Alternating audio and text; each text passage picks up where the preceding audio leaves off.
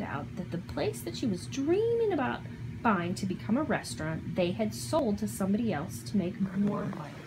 She was so sad.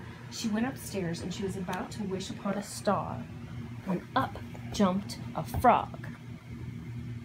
But the frog was not a frog, it was Prince Naveen.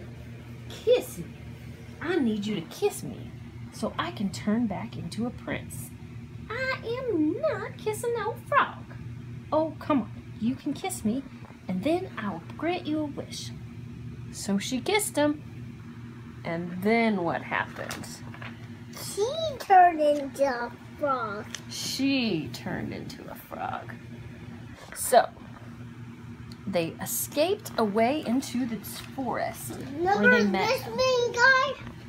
But he wasn't mean. His name was Lou. Hey, I'm Lou. And Lou wanted to play blues his whole life.